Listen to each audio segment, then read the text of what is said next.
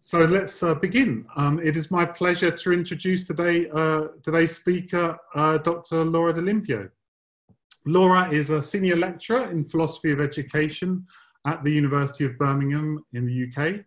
And Laura's title for today's talk is When Good Art is Bad, Educating the Critical Viewer. Thanks so much for inviting me to speak today in this new online virtual seminar branch. And I'm just going to make sure my PowerPoint clicks forward. Why is it not clicking forward? We just tested this and it was working fine. There we go. So the stimulus for this kind of talk is this idea of the quote from Oscar Wilde, which is written in the preface to The Picture of Dorian Gray, where he says, "There is no such thing as a moral or an immoral book. Books are well written or badly written, that is all." And so he's capturing this idea of a position known as aestheticism, that what we should focus on when we're looking at artworks, including literary artworks, are the artistic or the formal features, the writing of the book, these kinds of things, rather than an ethical evaluation of the artwork. And one way to start by thinking about some of the ideas I'm going to raise is to see if we can separate an aesthetic versus a moral reading of an artwork. And so I'm not going to actually ask for your answers, but one example for yourself that you can think about to start with is if you think about, in particular, a book or a film that maybe you've read or seen recently that had an impact on you, that it had some kind of an effect. Try and think about the artistic or the aesthetic value, the effect it had on you, what you liked about it, what you enjoyed or didn't about it.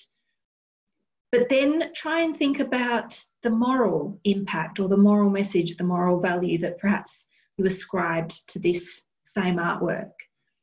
I think it's often easier to do this with a narrative artwork example. And then think about the overall kind of value that this work had if you're going to try and rate it in some kind of way. And the important question here is, are these values different? Are they in tension?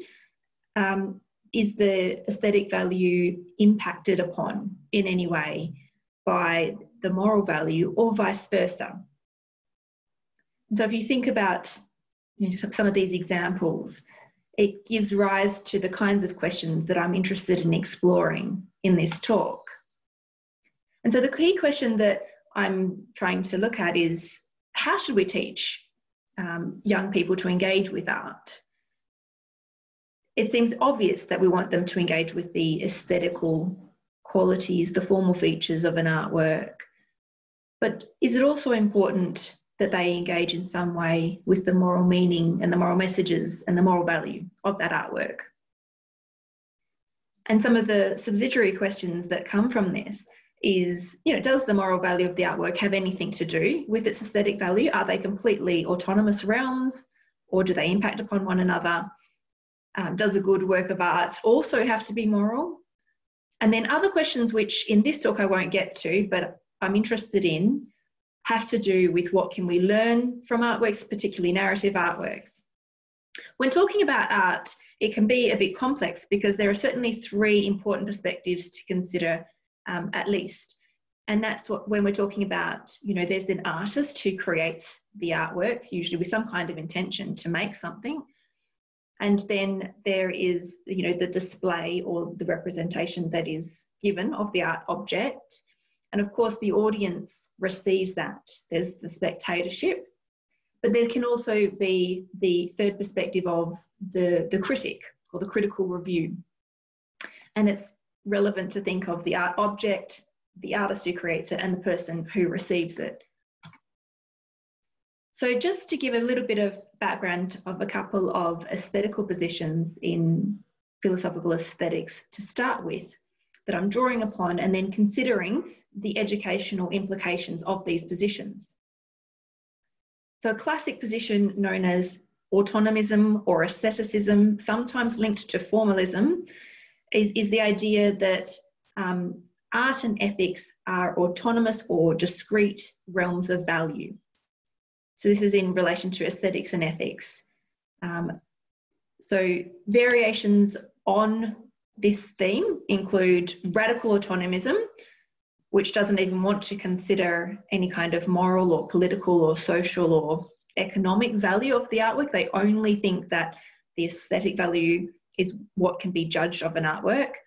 And then moderate autonomism, which is a little bit further along that scale, says that, you know, you can make another kind of judgment of the artwork. You can make an ethical judgment of it, for example, a political judgment, but that doesn't affect its overall or aesthetic value.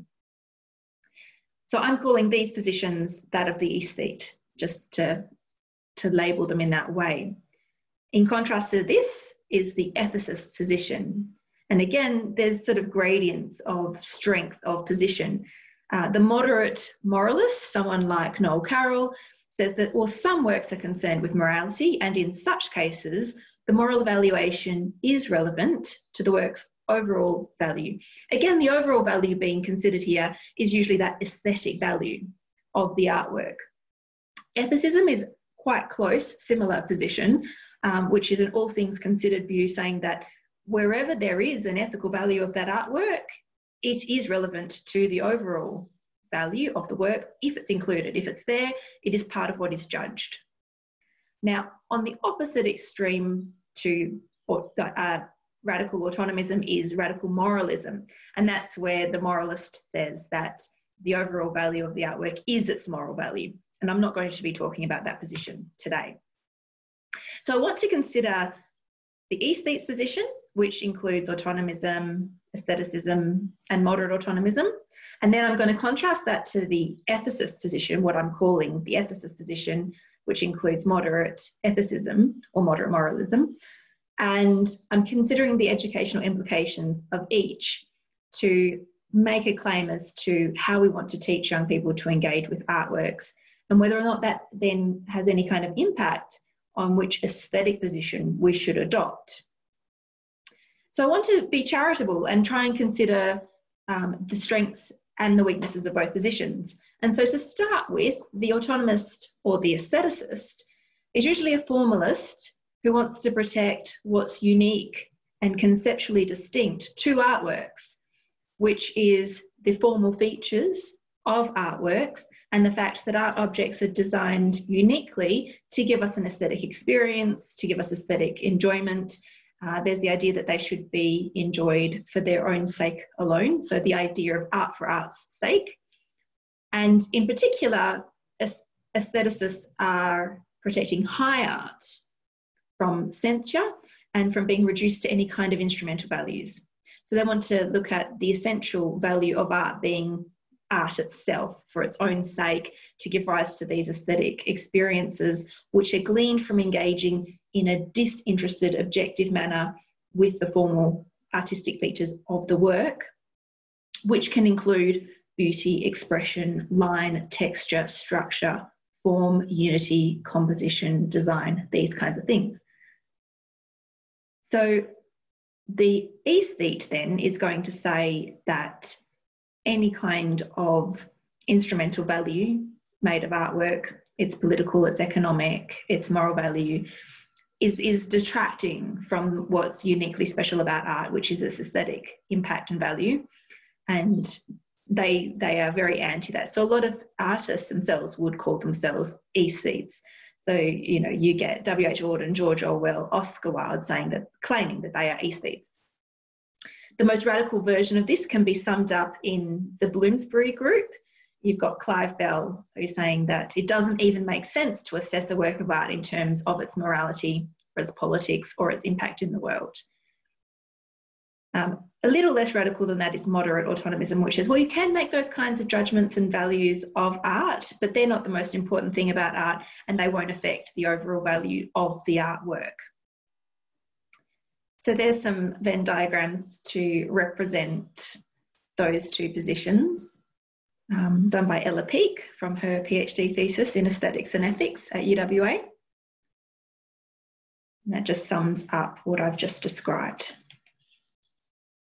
So the autonomist or the aesthete is basically wanting to protect art. They want to have free expression for artists. They don't want art to be reduced to social, political, moral, or economic or other ends. They are worried about censorship, and rightly so, given the history of art being censored based on certain kinds of political and moral, norms and values and agendas. They also, in the theoretical sense, are often can be anti-craft and design, in the sense of, they would consider craft as less than high art because it has a use value. So something like pottery, for instance, which, it's obviously artists are making these pots, but if they're designed to be used, then they're not just art for art's own sake alone, some of the formalists would argue. And in some senses, we can see why they would be worried in this way, particularly if we think about making moral meaning from artworks where it seems as if the aesthetic value is actually secondary to the moral value. So something like Aesop's Fables, where the aim there is to get a moral message sort of maybe not very subtly shoved down someone's throat, or to reinforce a certain kind of moral norm. It's not art for art's own sake, it's art for the sake of being a vehicle for some other means. So the case against aestheticism, the position of the ethicist, which I will actually be defending, starts with this. I'm going to make this controversial claim that despite his explicit claims, Oscar Wilde isn't really an aesthete at all, because the moral messages and impact of his work are so central to his work. And you can't engage with his work without engaging with those moral messages. So while he's known for taking this position that there's no such thing as a good or bad book, rather books are well or badly written, you can't ignore the ethical messages that are imbued in his novels, in his plays. And these are so central that if you're going to understand the work at all, you must engage with these ethical messages. Not only that they augment the overall impact and value of the artwork itself. It's the moral message of Dorian Gray that largely contributes to making it such an impactful work, and Wilde knew this to be the case. So he's actually trying to protect himself by taking this position as an aesthete. So the case against aestheticism is that if it is an intrinsic part of the work, should the moral message, I'll focus on the moral message and not worry too much about other kinds of messages at the moment, but should that then necessarily count towards the overall value? And it can either augment or diminish. It can count in positive or negative ways towards the overall aesthetic value of the artwork. So in terms of my educational interests here, I'm thinking, well, this matters in terms of how we teach students to engage with art, how we're thinking about them engaging with art. If we take up the position of the aestheticist, some really strong points here. We're going to value art for its own sake, not that it's being used instrumentally in society. There is a protected space for the free expression of artists and artworks that we're able to be open and receptive to. We're anti-censorship on this position. You've got Posner arguing that actually the moral properties of artworks are basically a distraction, that even if they are there, we should be focusing on the formal or the aesthetic features of the artwork. And Posner goes on to argue that, against people like Martha Nussbaum and Iris Murdoch, that we don't get better from engaging with good works of literature. He says, you can all imagine a literature-loving Nazi, for example. So it's just simply not the case that there's moral improvement as a result of engaging with good works of art. The aestheticist also is trying to look at the artwork in and of itself, which means that they're usually ignoring authorial intention, context, these kinds of things. They're judging on its own merits. Now, if we adopt the position of the ethicist, which is what I'll be defending, then the ethical features of art are things that we should be engaging with, we should be considering, critiquing. In some works of art, those ethical features, I'm going to argue, are integral to its meaning. To understand the work and appreciate it, and to get the required aesthetic response from that artwork, we'll need to be engaging with the ethical features of the work, particularly with narrative artworks. And we can go on in order to defend that kind of position by seeing as Iris Murdoch and Martha Nussbaum say, and Wayne Booth says, that language is a moral medium. It's impossible to extract and divorce values from how we describe and speak and question and frame things. We're offering some ethical elements when we're using words. Devereux, which we'll go on to talk about a bit more, talks about how ethical judgment actually requires aesthetic sensibility.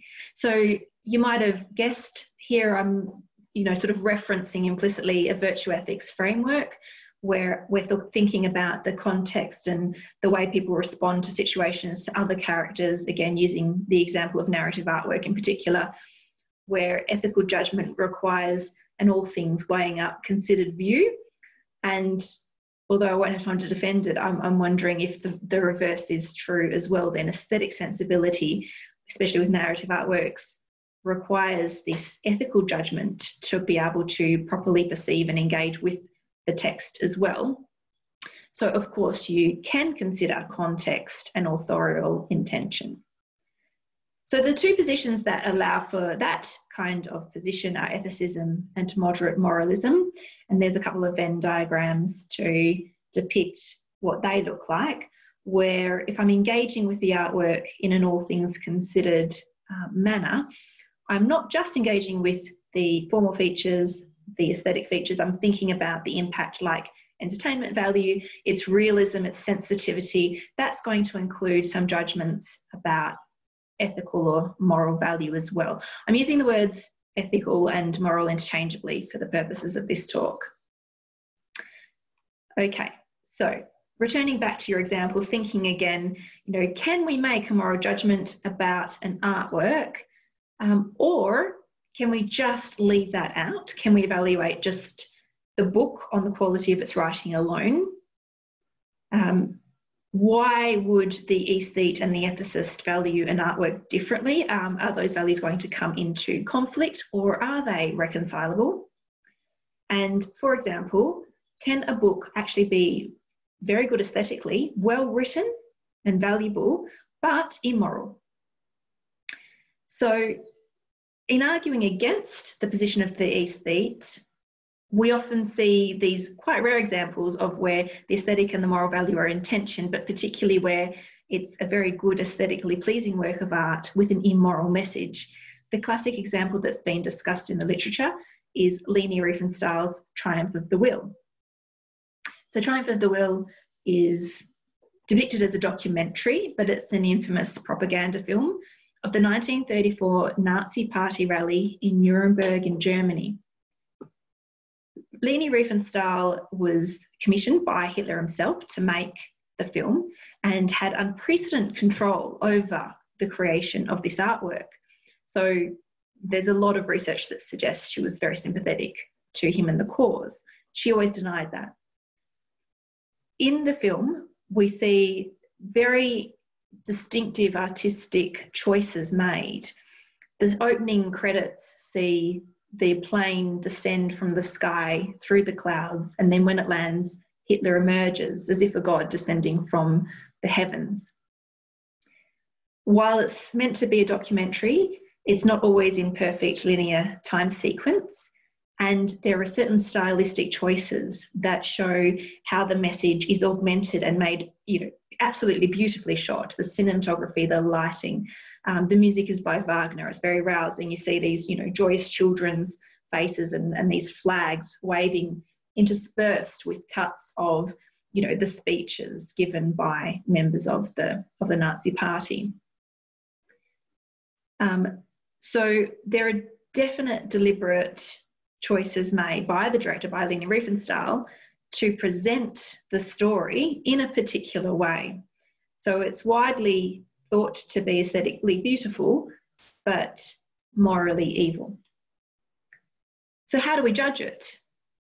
So for the aestheticist or for the aesthete, they'd say Triumph of the Will is a good example of a good work of art being used in a bad way. The overall judgment is going to be positive because it's based on the aesthetic features or the formal features alone. We're thinking about the cinematography, the music, the editing, the lighting. It's done beautifully. For the ethicist, though, we have a bit of a dilemma. Either I'm going to be swept up in the beauty and the power of Hitler and the Nazi Party because I am attending simply to the formal features of the work alone and not engaging with the ethical and political messages. Or I'm actually interrupted from just being swept up in this beautiful image that's depicted, and I'm unable to adopt this prescribed audience response precisely because of the unethical message that is imbued in the film. If I can't set that to the side, then it's interrupting my ability to just have this lovely aesthetic experience that I'm being positioned to have. So the question is, how do we want to educate children to engage with these kinds of works? And if we're developing these kind of receptive, ideally sensitive viewers to appreciate art, can they switch off and ignore the moral messages in the artwork? Or will that necessarily interrupt and interfere with their aesthetic experience and appreciation?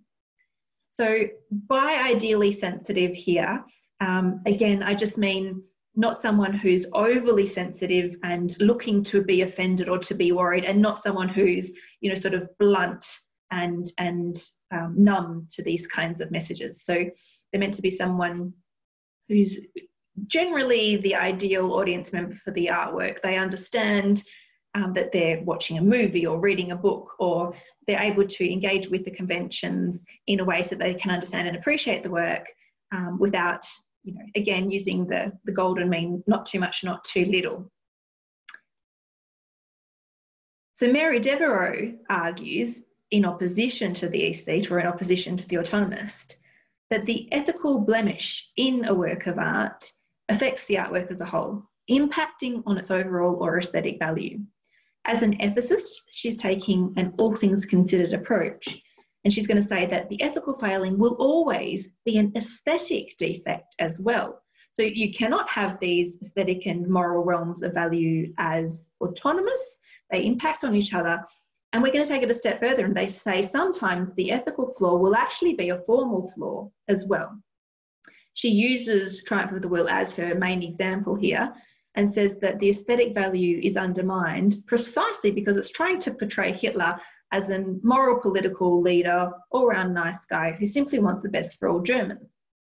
Now, again, pausing for a minute, we've also got to consider that we're thinking about the film when it's created in 1935, if you're an audience member then, and it's a piece of propaganda that's done very, very well. Does that make any difference to the fact that if we're watching this now, we have the benefit of history of hindsight, knowing everything that happened as well?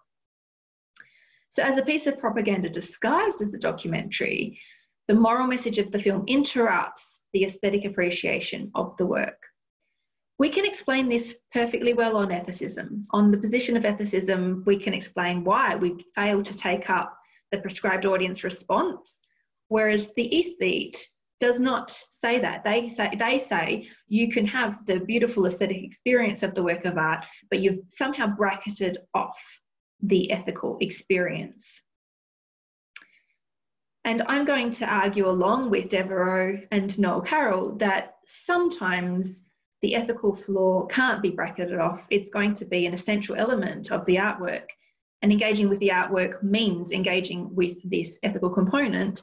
And as educators, we should be encouraging our students to engage with the ethical features of the artwork where they present and being able to critically discuss them while also being open and receptive to the artwork itself. So, for example, just to give us a different kind of example to the Triumph of the Will case, Noel Carroll says, imagine a novel that sort of unironically asks you to sympathise with an immoral character, but to really sympathise with them and to really sort of take their side.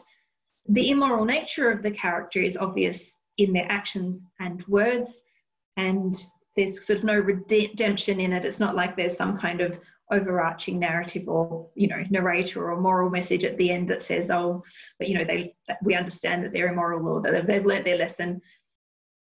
The problem here is if we're being given a prescribed positioning of being sympathetic to the character, but we can't sympathise with the character because they're so immoral, then that positioning is a formal flaw, not just an ethical flaw in the work.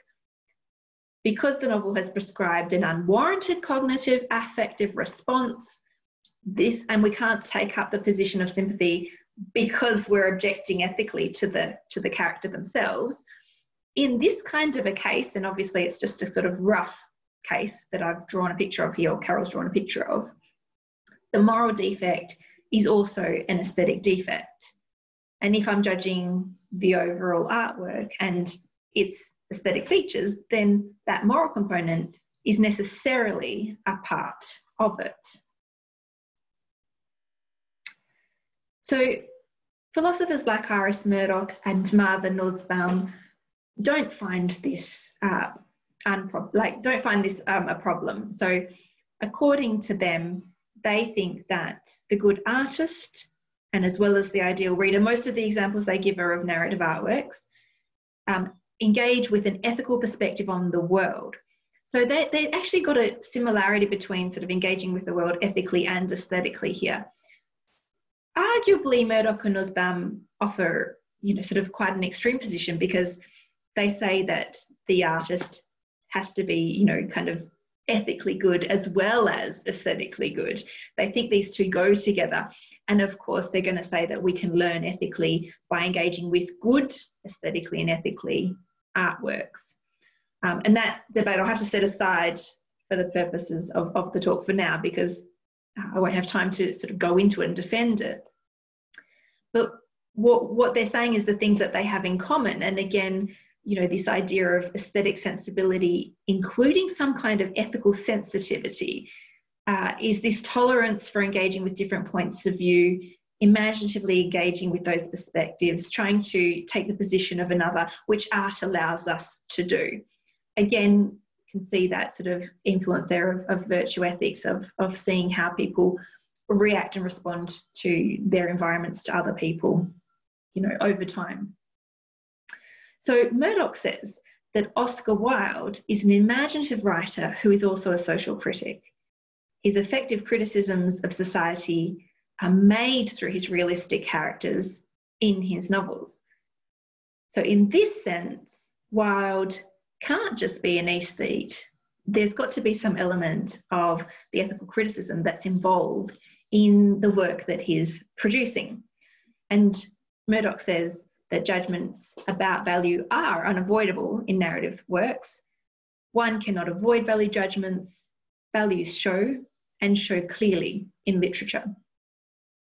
Again, another quote from Murdoch: "Language itself is a moral medium. Almost all uses of language convey value. This is one reason why we are almost always morally active. So the novelist is revealing his values by any sort of writing which he may do. He is particularly bound to make moral judgments insofar as his subject matter is the behaviour of human beings."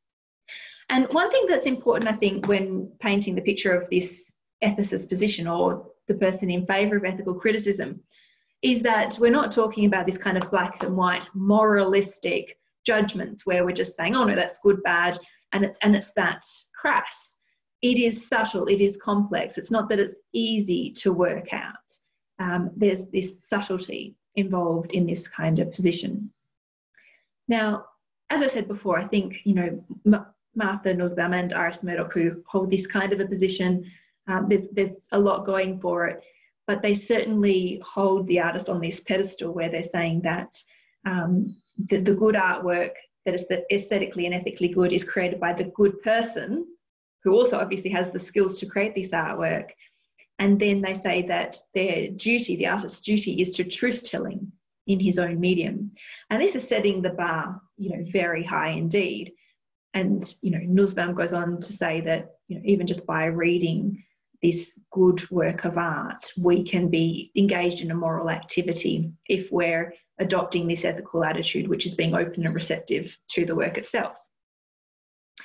But I think that there is some danger here, certainly in the fact that, what about, messages that aren't so positive? What about even just when we're talking about sort of more unthinking and, mass-produced artworks, media, these kinds of things? And if there are aesthetic or formal flaws in the artwork that are also ethical flaws, one of the things that the aesthete was worried about was this idea of censorship and blame. Certainly Wilde was worried about being blamed for what he was presenting in his works, and rightly so, you know. So this question of then, if we're going to praise the artist for what they've created, does that mean we also blame them if they create something that we don't like or we think that's immoral? Who's responsible? Should we be holding artists accountable aesthetically, ethically, and politically for their work? Or can we instead focus, or also, on the receiver of the artwork? And so then again, you're thinking about the audience, the ideal audience member, who's the intended and unintended audience members for these works. Can we avoid censorship and instead cultivate open, receptive, ideally sensitive, critical audience members? So in terms of education, I'm interested in the latter. I'm interested in that we can, you know, cultivate these kinds of students who are going to be able to be open and receptive to art, to engaging with art, but that doesn't mean they're switching off their critical faculties. I'm not saying there's absolutely no place for censorship, and I certainly think that in terms of art curriculum, that educators have to think carefully of what they include, particularly when we think about how many voices have been excluded from art curriculum over time and in art galleries, those kinds of things. So I think we want to aim for something that's inclusive, but we don't want to make it so narrow that, you know, our students aren't then prepared to be able to engage in this well-rounded way when they go out into the world on their own and they're stumbling across all these different kinds of artworks, including controversial art, which is just so readily accessible, particularly online these days. So the moral quicksand is if we're worrying about censorship and the immoral views of artists and artworks, there's a lot of difficult examples that crop up immediately. So, you know, think about classic works that, you know, are anti-Semitic or misogynistic. You know, Wagner's Ring Cycle, the works of Australian artist Donald Friend, whose line drawing is on the side of this PowerPoint that you can see here. Celebrated in while he was alive, he painted lots of pictures of young Balinese boys, but his diaries were published just after his death and caused this kind of outcry because, you know, he was a well-known pedophile. And how are these kinds of cases where we have a moral judgment of, say, the artist, but also in the particular examples of, say, the works of Donald Friend, you can see it's imbued in the artwork itself. It's hard to avoid that meaning in the artwork itself when you're engaging with it. How is that different from artworks that were just banned because they were considered, say, lewd at the time when there was a sort of conservative, you know, moral, social approach at the time, but, you know, looking back, we wouldn't think of it as anything wrong. So classic example, Lawrence's Lady Chatterley's Lover, which was banned for 30 years. Then as soon as it was granted publication rights, became a bestseller. So some of those questions I have to set to the side for now. Maybe they'll come up with, people have some ideas in the question time. But in my book, one of the things I'm really focused on is, as educators, how can we cultivate the kinds of critical thinking dispositions and compassionate engagement in our students so that they can engage in an open, receptive way with what they're receiving, with artworks, and I extend that and think about media as well, social media and mass art. But so they aren't switching off their critical faculties.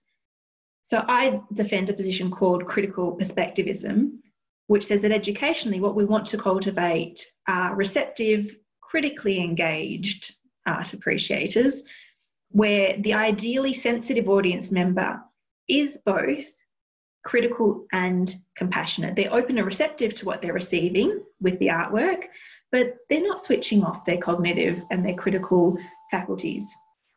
And that's appropriate because artworks invite responses that are both cognitive and emotional, and some of them stay with us for a long time afterwards and we continue to think about them. So artworks may invite sympathy and compassion towards characters and the scenarios depicted, And just like the moral agent in real life is, you know, engaging with this complex and subtle and nuanced picture of how the world actually is, it should be similar to when we're engaging with art. We shouldn't be switching off the, you know, sort of the ethical judgment of the artwork. And so understanding and critiquing these artworks, you know, particularly narrative artworks, involves engaging with both the aesthetic formal features as well as the ethical features, if those are included in the artwork. And there might be some artworks where they're not included, but where they are present, I believe we should adopt this all things considered perspective and weigh them up and judge them, you know, in an open, receptive, charitable way, as we should a moral agent in real life, with a view of these aesthetic features, that an ethical feature might be a part of one of those formal features of the artwork. So in that, I'm defending the position of the ethicist. I'm arguing in favour of ethical criticism of artworks, and my defence, linked to an educational response, ties into this idea that if we're cultivating young students to love art and engage with art and certainly understand and appreciate the formal features of artworks, we should also be encouraging them to engage critically and compassionately with the ethical messages, social political contexts within which these artworks are displayed, received. And I don't think that they can do this just automatically. I don't think that they can just be told to be critical and compassionate and off they go, they do it. I think that there needs to be spaces where they can practice such engagement. And certainly, you know, art galleries do a great job of, you know, offering spaces for students to engage with artworks. And I think that in the classroom, educators can also, you know, encourage these kinds of spaces for a safe discussion, especially of artworks that they might be engaging with anyway. So it might be, you know, the popular art, the songs that they love, the TV shows they're listening to, movies, these kinds of things. But then hopefully we can guide them to engage with, you know, the canon, with other works as well. So in this way then, I think we can find space to facilitate students' sympathetic and critical engagement with, you know, fictional characters and scenarios as well, the narrative artworks that are already on the curriculum, but I want us to go beyond that. Critical thinkers, I believe, do need to evaluate their world rationally and morally. You know, they've got to be willing to adopt these different perspectives in order to learn more, feel more, see more. And art can enhance this vision. Art has a great place to play in helping cultivate this ethical vision as well as this aesthetic vision. So I'll leave it there and see if you've got some questions and thoughts and comments. Well, thank you very much, Laura. That's fantastic. Lots of discussion happening alongside the talk, which was very, very stimulating, and well, lots of examples people were offering as well in the chat, which I'm tempted to dive into, but there are a few questions that are more pointed or more opening up. So maybe if we can start with Andres, who had a question. So Andres, are you able to ask your question? Well, exactly, I don't know which question you referred to, because I actually posted two of them. The first one was very early in the talk, so I think that it was already answered. My question was specifically in which way Laura was referring to moral value of a work and evaluating the moral value of a work, because there is a number of ways in which one can evaluate the moral value of a work of art. But from the talk, I gathered that she refers to evaluating the moral message that a work of art conveys. That's what I got from the talk mostly. And that led me to my second question, which was at the end of the chat, which is whether perhaps to talk about the moral message might be something too narrow to talk about the importance of, or the value, the moral value of a work of art, because there are very many great works of art which do not seem to convey a specific moral message. They do not seem to send a moral message, but nevertheless they engage us critically into reflecting about the moral complexities of a situation and so on. So I was perhaps just wondering that whether a moral message might be a too narrow way to refer to the moral value. Thanks for your question. Yes. So in the sense that if you're happier to use the word ethical, and that denotes a wider sense of value, then I'm happy to use that word. I was using the word moral and ethical interchangeably there. And the way that I'm understanding that moral value or the ethical impact of artworks is quite wide. And so it's following in the conversation that happens with Martha Nussbaum, Iris Murdoch, and they're argued against by Richard Posner. And so what, Nussbaum and Murdoch are saying isn't just about sort of, a categorical imperative universal moral rule that is the message that comes out of an artwork, but it's the complexity of a character and seeing how they respond to a situation.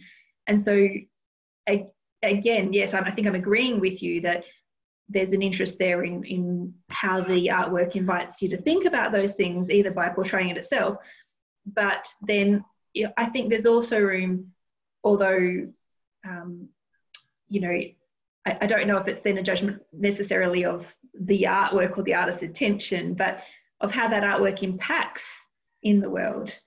People's reception and uptake and their reaction to art, I think, is also really important to have those nuanced, considered ethical conversations about how we respond to artworks.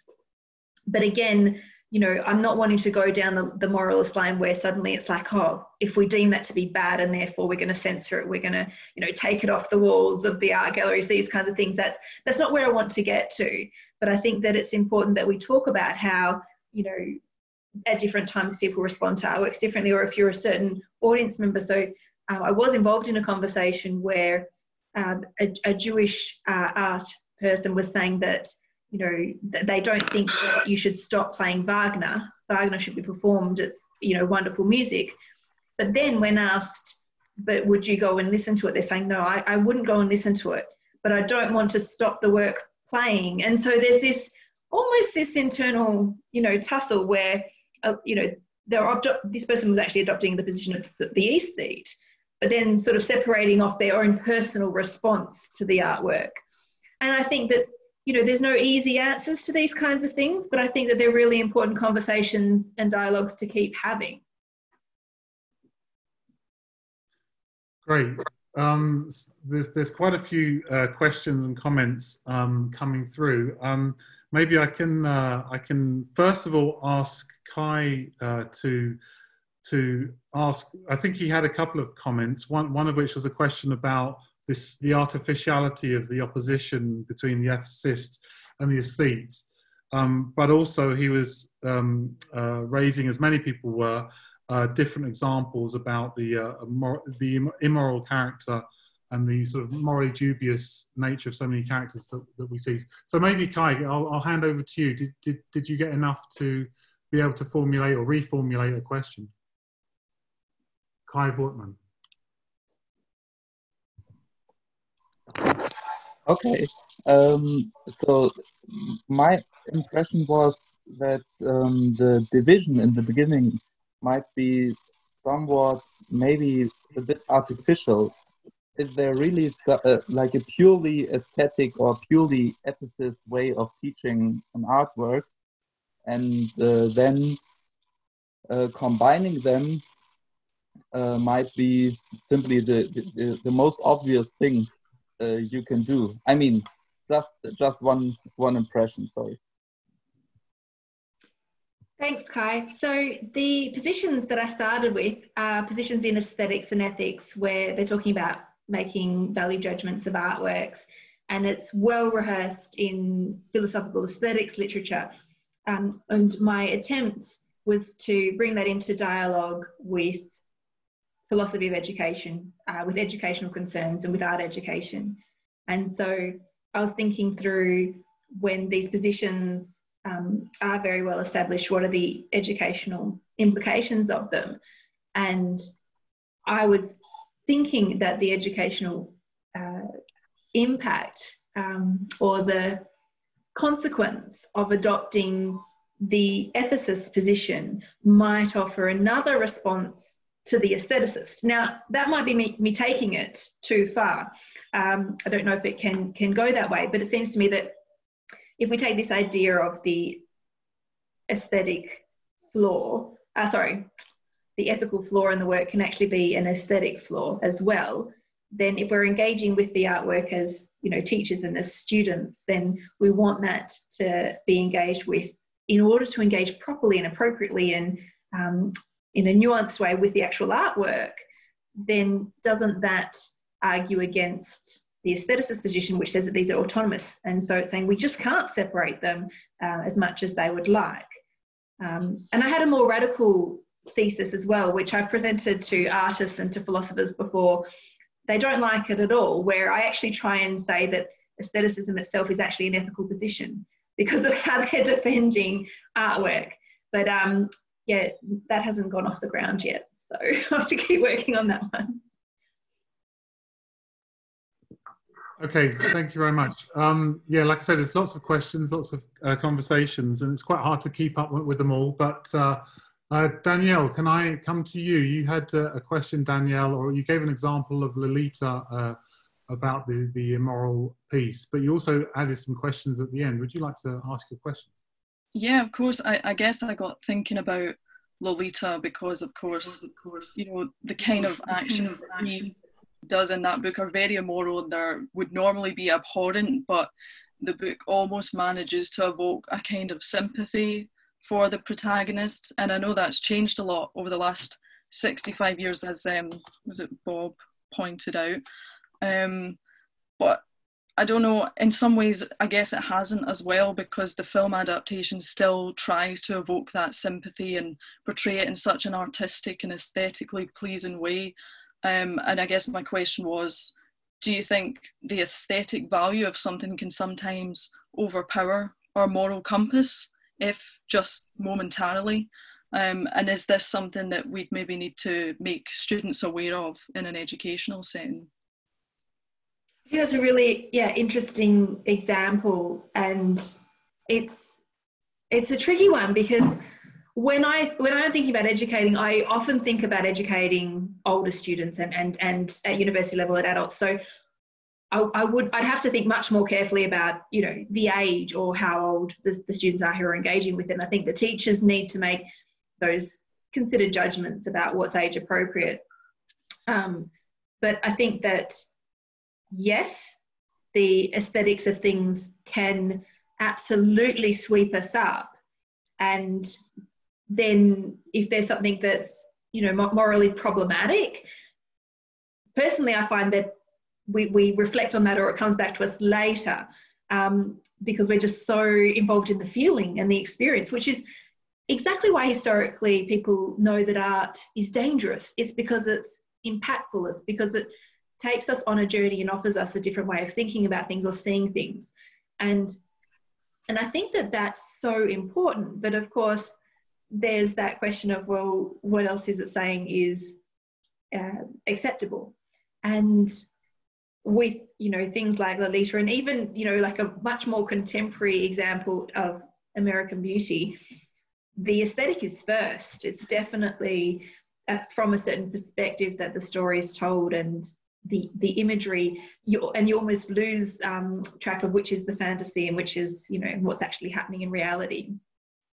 And in part, I think that, you know, sometimes art is just showing us different things that are possible and that are imaginatively possible. And it's important to remember that, you know, just because, you know, something is depicted fictionally doesn't mean that we're engaging with the real thing either. So, you know, when we're talking about the real thing, you know, notions of consent and age are going to be absolutely important and relevant.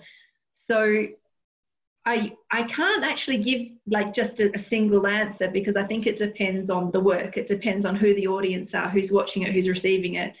I think that those things matter.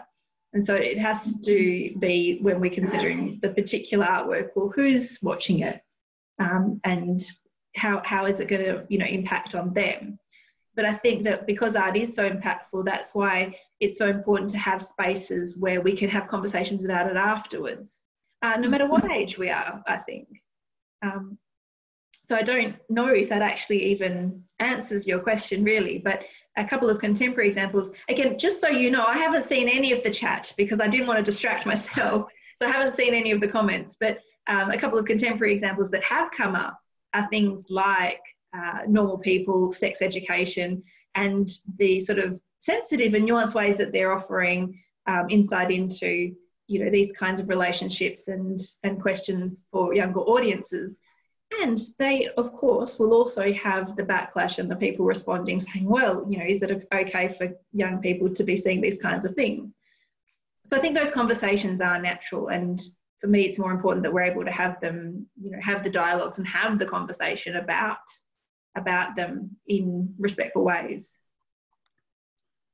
Well, Laura, if you're short of examples, the chat indeed has plenty of anti-heroes, from Macbeth to Lolita to Walter White and beyond. So there's lots of discussion about the about the moral ambivalence, I suppose, of these heroes and anti-heroes.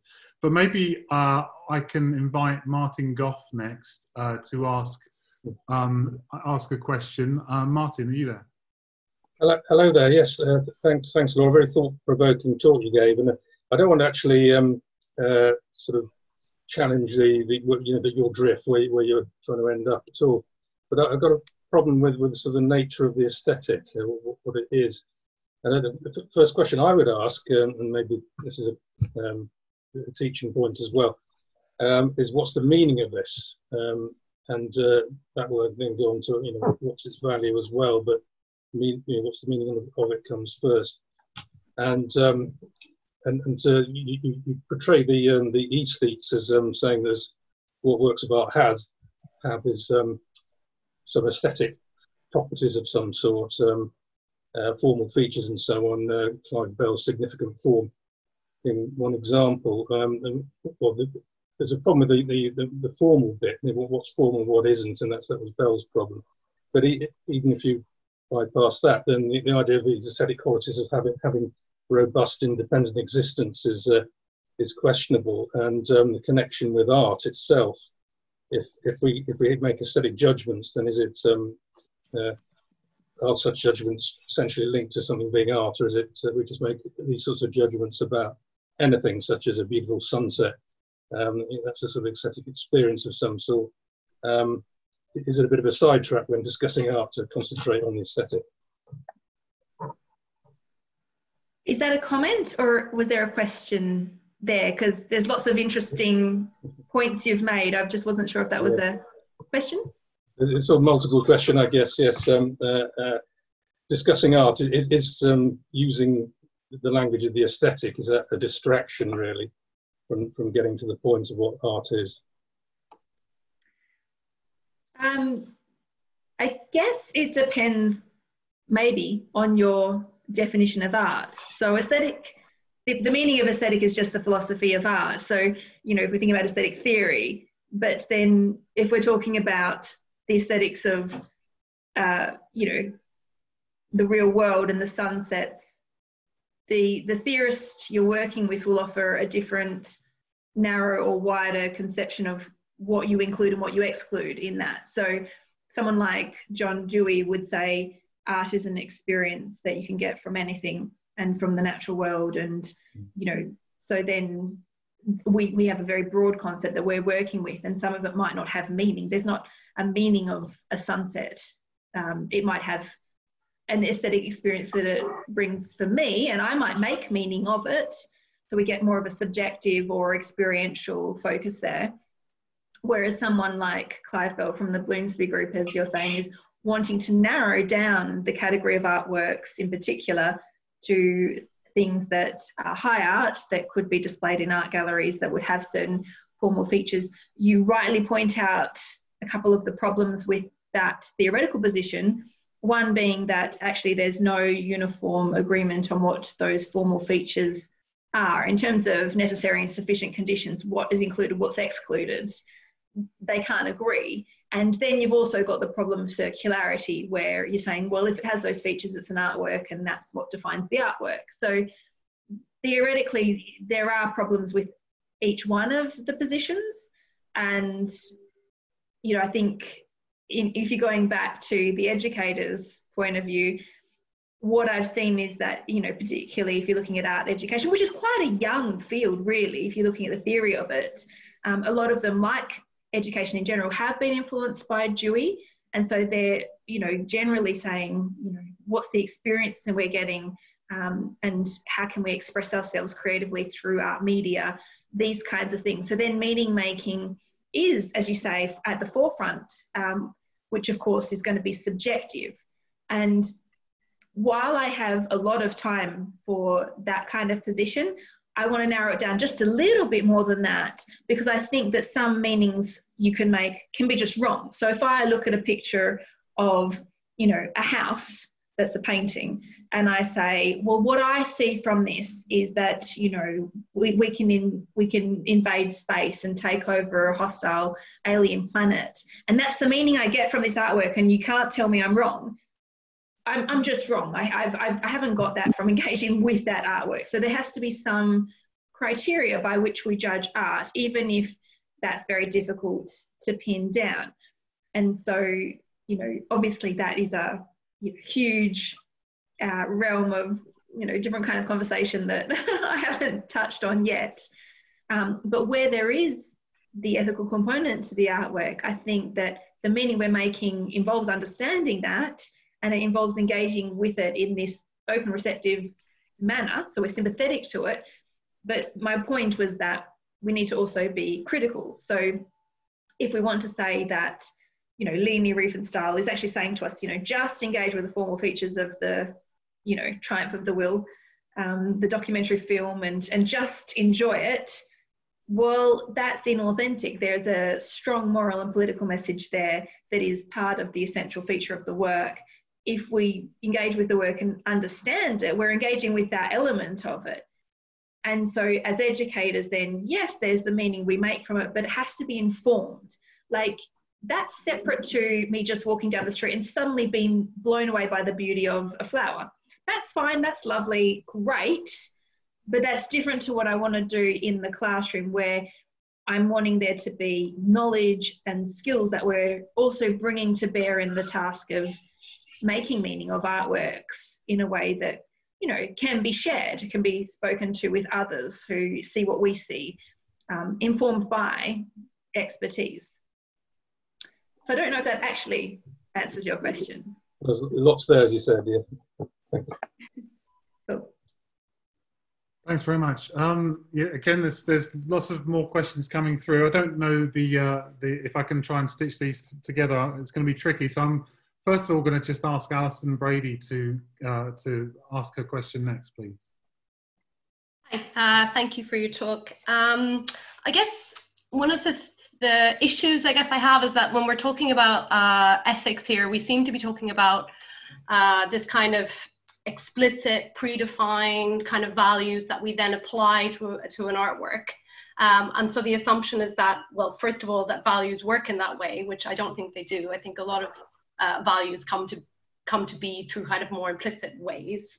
So it's not the case that we can look at an art piece and say, you know, very explicitly that this is the moral message that the author intended us to receive, for example. But also I think that with some artworks, even though there are explicit moral messages, that if we just focus on those, that we actually lose quite a lot of what the author wanted us to talk about.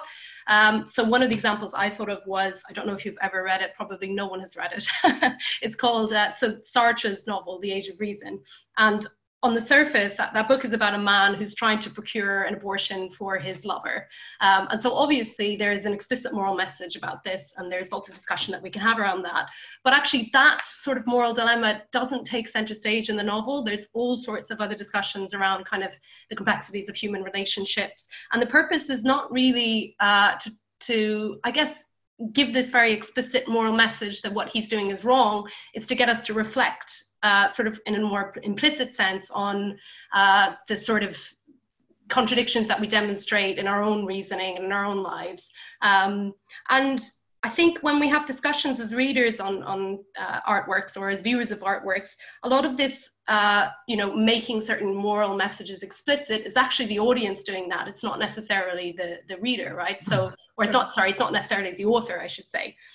So we talked about Lolita, for example, and I'm not really sure if the fact that we have sympathy for this main character, is that the fault of the author who is arousing the sympathy within us, or is that actually the fault of the reader who is feeling sympathetic towards somebody that is, that otherwise we would think of as reprehensible? So there is a sense in which making messages explicit or making values explicit is actually something that the reader does as opposed to what the author does.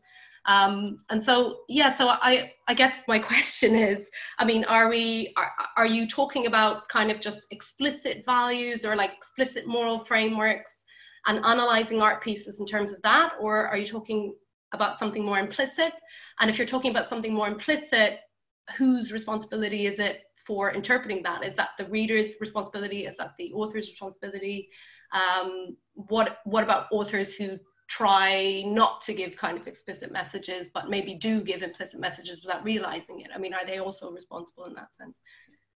Sorry, there's a lot of different things.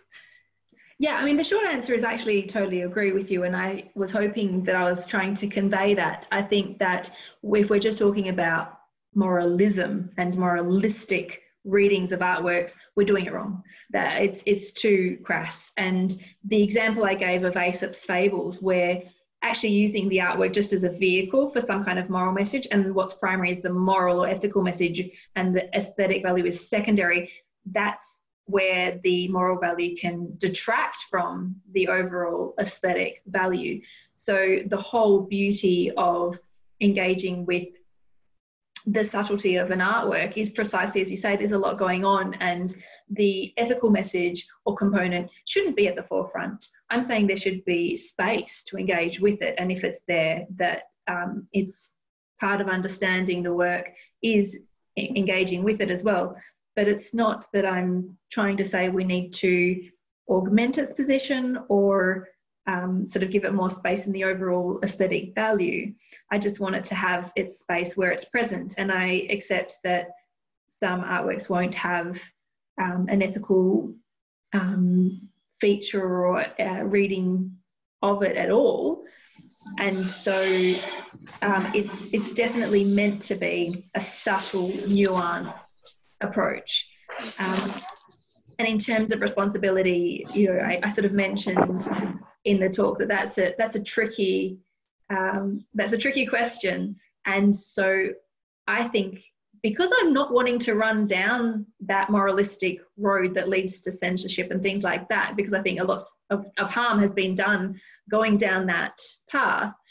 Instead, I want to educate students to have this kind of critical and set of faculties that they can engage with the subtlety and the nuance to be able to love art and engage with it properly. But I mean, because my other area of interest is moral education, that's the approach I take to moral education as well, is again, I'm not sort of offering a utilitarian or Kantian framework for those kinds of, I guess, meaning making or value judgments.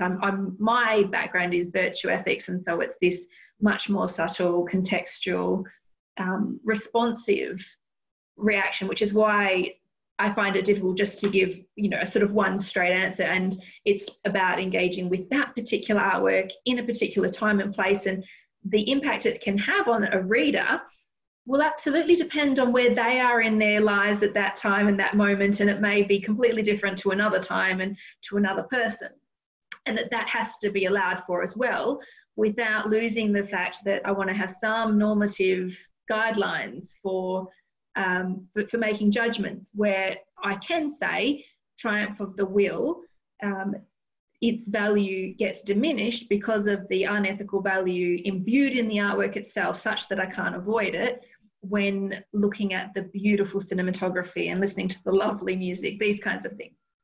So I think it has to be subtle and nuanced, absolutely. Thank you. I think there was quite a few questions around this theme of recognising the moral complexity, the moral ambiguity within the tales, or within the stories, within the presentations. And what strikes me, I better not ask a question, but what does strike me is that we haven't yet talked about didactic literature per se, or the didactic nature of literature, and how not just the author is involved in creating the work of art, but the teacher is involved in using that to meet the student in a particular context and so forth. So I think, as well as thinking about the relationship between the author and the reader, there's that presentation in between, which is the didactic act of taking up that story for a particular, educational purpose. Anyway, so I'd be interested to hear about that, but we've also got other questions, so maybe they'll be folded into that.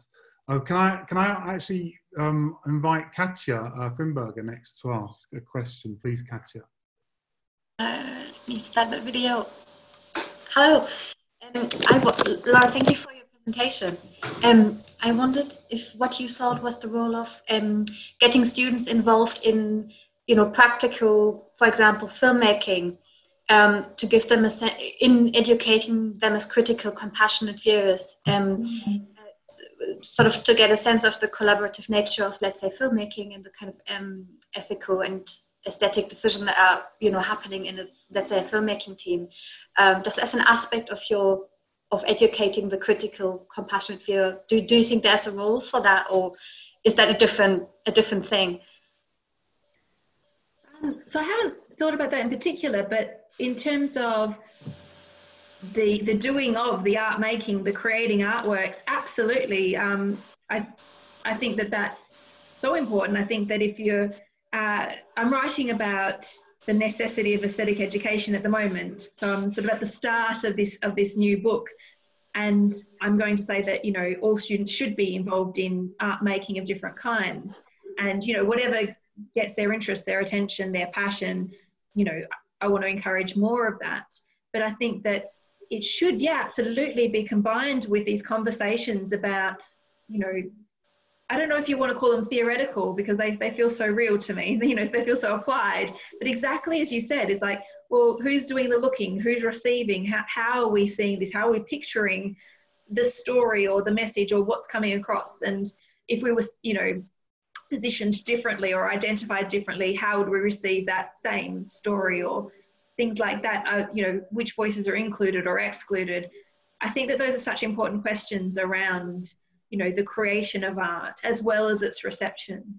So I think if you're involved in actually making it, you start to learn some of that just by doing it, absolutely. But I would absolutely want to have those breakaway sessions where you have the conversations explicitly as well, where you say, okay, let's talk about that. So absolutely. And if I don't know if you've already got experience in this, or if you're already doing some of this kind of thing, then that sounds very interesting, and I'd love to hear about it. Thank you. All right, thank you very much. There was a question from Grace. I think it was again about the sort of moral ambiguity and the transgressive nature of the sorts of works of art that we might enjoy. Grace, did you want to ask that, or do you think that's been answered? Over to you. No, well, I was thinking particularly about education and educational opportunities. So if you're an aestheticist, you might judge work like Triumph of the Will to be flawed aesthetically to the extent because of its moral flaw that it has. But I was just wondering, Laura, whether you thought that when it comes to moral education, there might be a particular need for those artworks that are at the very edges of ethics, or even that transgress those edges. So you might deliberately choose deficient artworks for your curriculum. I'm just wondering what you think about that, because you're moving this thinking from aesthetics into education, and it raises some extra issues about whether the educational value is another value on top of everything else for an all-considered judgment. Yeah, no, actually, I was just, when I was asked that question, I was thinking, I'd like to know what Grace thinks about that, because you probably thought a little bit more about that than I have. It almost had that, the thought almost crystallised when that question was asked, and that's why I wanted to sort of see what you're kind of, even if it's off the cuff, what you think about that, because I know it's still quite a new thought to me, actually.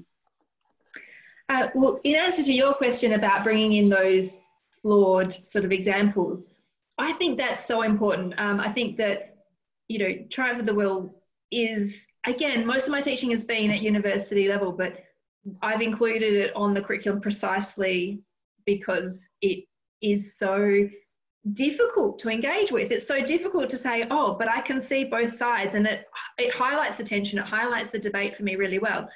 And I think that from what I'm hearing from the other examples, I'll have to read the chat later, but from the kind of the flawed moral heroes or the protagonists that are so popular at the moment, most of them are kind of unlikable characters. They're unsympathetic characters. And I think that there's something really important about, us engaging with people that aren't perfect, because humans aren't perfect, and because, there are real people out there that have all kinds of flaws, and we still need to sort of try and understand their point of view or be charitable or sympathetic to them. And so I think that, there is a reason why we are depicting these kinds of stories over and over again throughout television series and these kinds of things.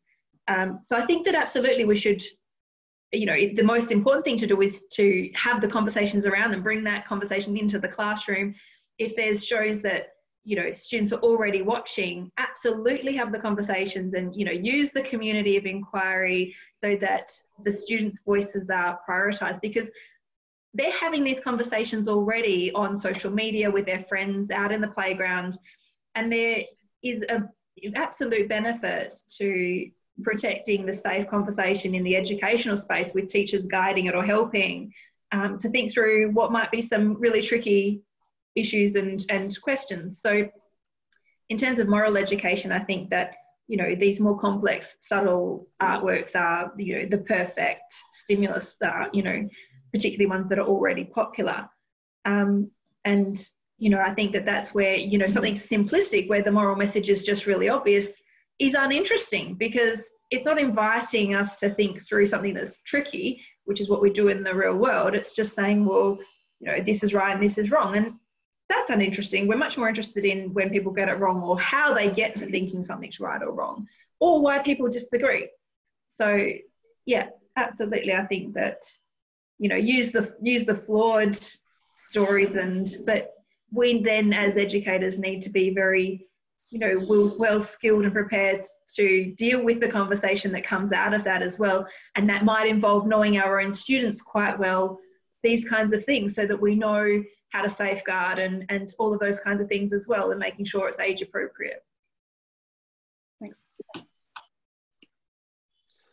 Okay, I can't resist asking a little bit about all of this, because it so hinges upon a rather grown-up relationship to works of art, and I'm all the time thinking about the little ones, and how we engage little ones in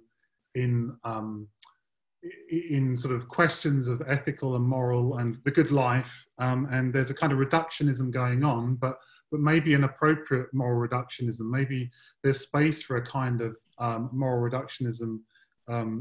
Is it a question of age appropriateness?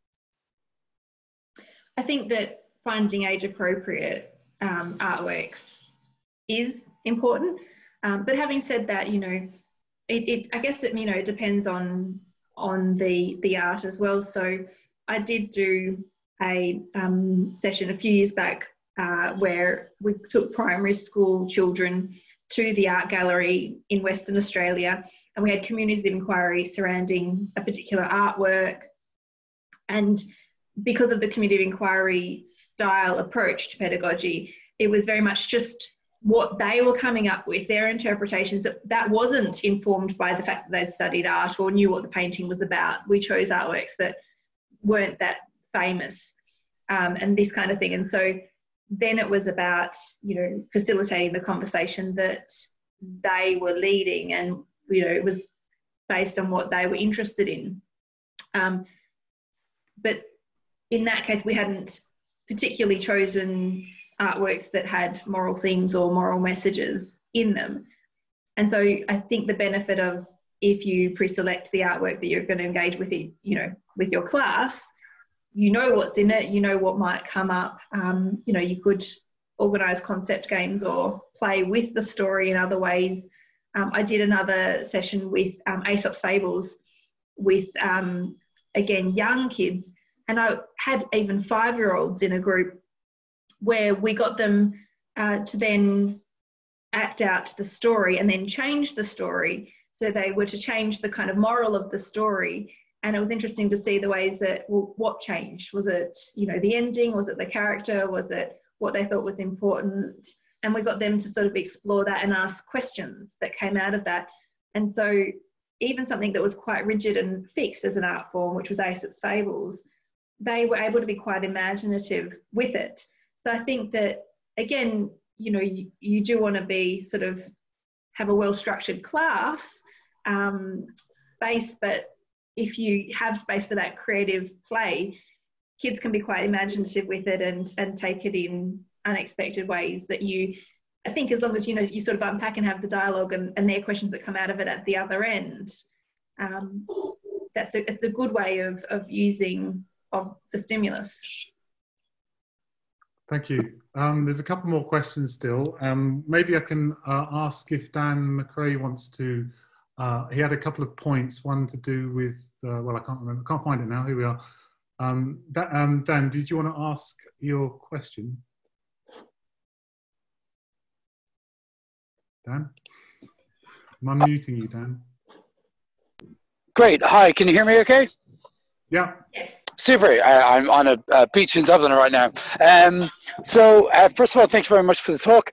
I guess my kind of simple question is, what are the consequences if we fail to get this educative piece correct for learners and for students? And I suppose for society more broadly, when these guys leave the education walls and get out into society. It seems kind of prima facie there's two kind of big risks.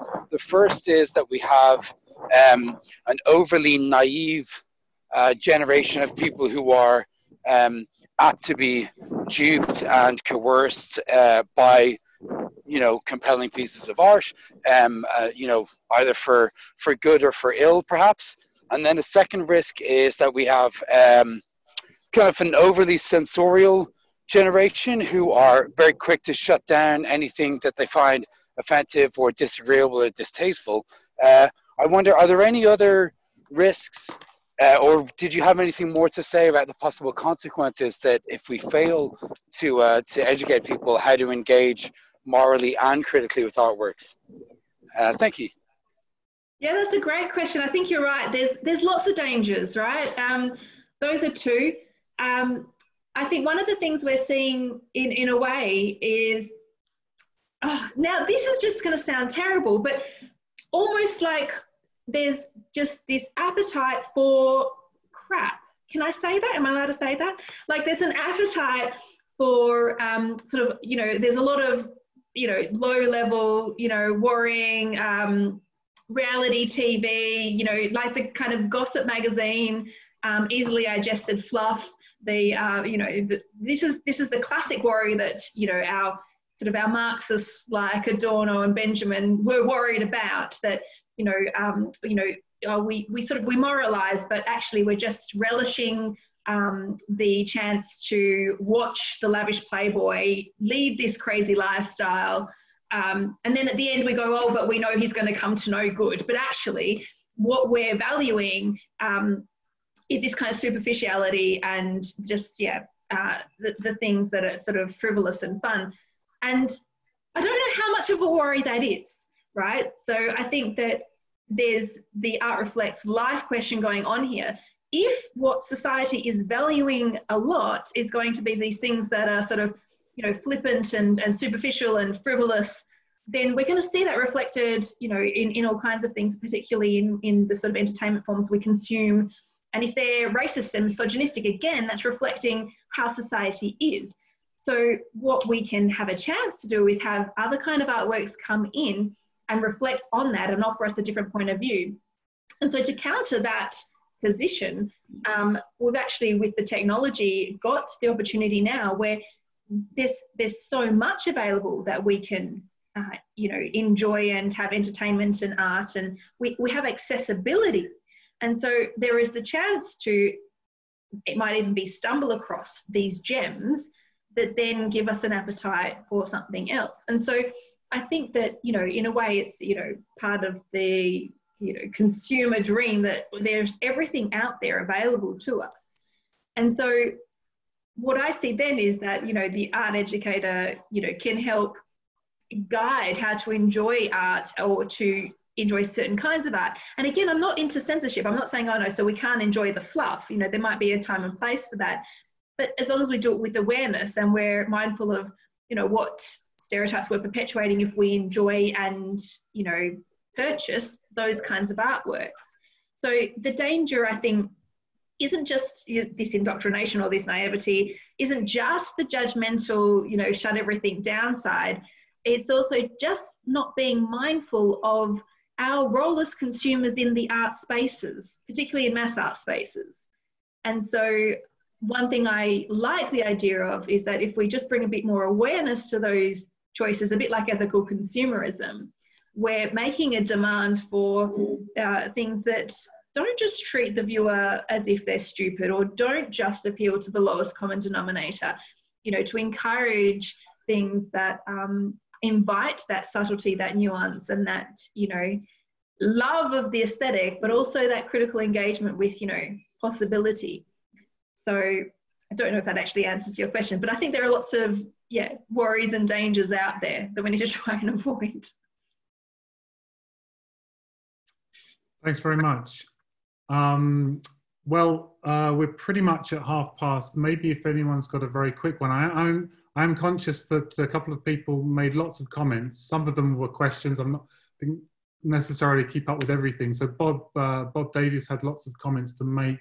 I don't know, Bob, if you want to make a final question or comment or anything like that, but we do have 1 minute. No, I'm quite happy. I think the conversation's been very rich and I've had lots of observations made that I'll prize. Thank you. Okay, thanks very much. So I guess it just falls for me to thank everybody again for coming along today. Thanks, Laura, so much for a fascinating discussion, presentation, which is incredibly stimulating for all of us, and an incredibly engaged group. So thank you, everybody. Thank you so much. It was absolute pleasure, and hopefully I can get a copy of these comments on the side and have more of a think about them, but feel free to email me as well. Thank you. As always, this will be up on YouTube and podcast downloadable in due course. Thank you, everybody, for coming, and see you in the next one of these, whenever that will be. We'll be in touch. Thank you. Thanks. Bye. Bye.